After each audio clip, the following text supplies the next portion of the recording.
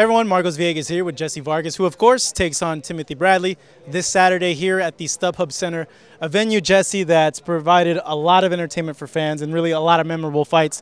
And now you're hoping that your fight turns into one of those. That's right. I've already had one experience here in 2013 where I fought another undefeated fighter with 85% of his fights being by knockout. I came out victorious. The fight really enjoyed what they saw, and it was possibly going to be fight of the night, everyone thought. But then the Ruslan Provodnikov fight came next, and it was also a great fight, and I'm glad to be back.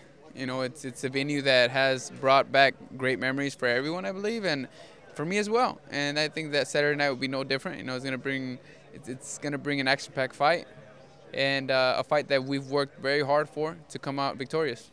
Is it tricky to prepare for Tim Bradley? Because when you look at his fights, he's not really consistent in terms of styles. He'll brawl sometimes, he'll box sometimes, and he kind of flip-flops back and forth. Yeah, he flip-flops back and forth, but with the same, it's the same style. It's just sometimes he's over-aggressive, he's not as aggressive, or he's just moving around trying to box, trying to just use the ropes or use the ring. But it's the same style overall. Do you expect him to do brawling more, or expect him to move in this fight? We're gonna brawl. You know, he's gonna come, and I'm gonna show him that the younger fighter has the more energy and is a stronger fighter. Now I know the younger fighter will always prevail. You're taller. You have a longer reach than him as well. So I'm thinking that you're gonna try to use that in the fight. Well, to be honest, man, I really want to prove a point and show him that a Mexican fighter is a Mexican fighter, and right away you'll be able to notice the difference, and you're gonna see that from the get-go.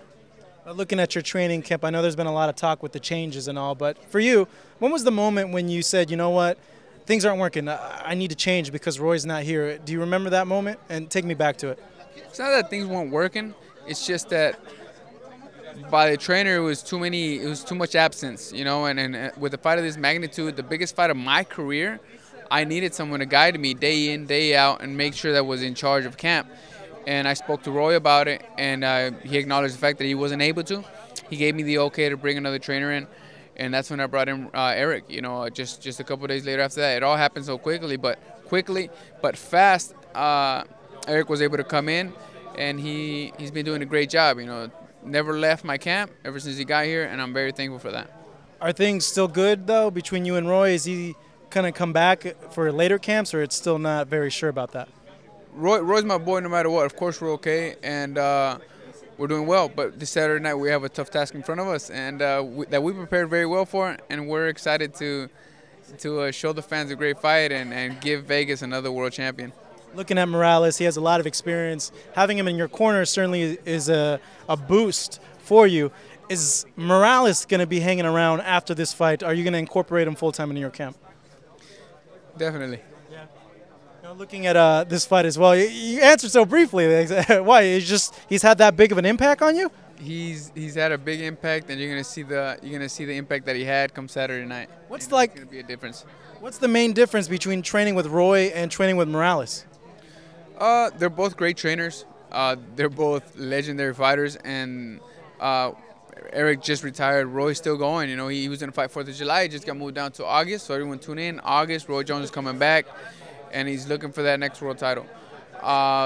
You know, they both have plenty of experience in the ring, but in the ring as fighters, so they know the feeling of being in there, and they know how to give a great strategy. They know how to describe a fight, describe a fighter, and they're very intelligent personalities that know how to express themselves well. So there's not really like a huge difference, like a training camp with Roy or like a training camp with Eric. It's pretty much the same in your eyes? I mean, of course it's different because it's two different fighters, two different styles. But what I did notice is that there is a lot of similarity in there as well. Looking at training camp, you mentioned last week that you talked to a lot of his sparring mates, that you feel that he's nervous for this fight, that you've heard from them that he's a bit nervous.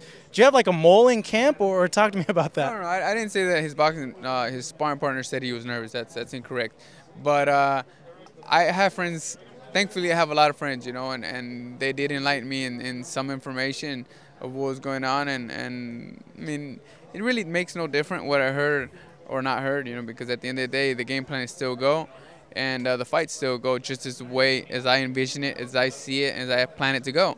But hey, I mean, a few inside tips won't hurt as well. Jessie, on a final note, looking at this fight and looking what you want to achieve in your career, tell me how you really envision stopping or beating Tim Bradley on Saturday night. With a nice setup, very nice punch, and a punch that he wasn't able to see because of the speed, you know, and because of the setup behind it, with the patience behind it as well. Looking for a knockout then? I'm definitely looking for a clean punch to settle the respect in the ring and get the respect from Tim, and then afterwards we look for the next setup, you know. But I feel stronger than ever, so don't doubt that. Jessie, thank you. Really appreciate it, and you know, give him the fist bump there. I know it's fight week, so you want to be careful with germs and all that. Talk to me a little bit. Is that like a thing? No, you know what? Just sometimes people just tighten up your hands too much or whatever the reason might be, and I just my trainer also, he's always on me like, hey, don't shake anyone's hands, all right? Not fight week, you know. I'm like, hey, there's no problem, you know. And then I'm like I said, we're just here having fun. I feel you. I feel you. Well, we'll do the fist bump now. There we go. Jessie Vargas fights this Saturday on HBO against Timothy Bradley in a fight that should be a good one. Don't miss, fans.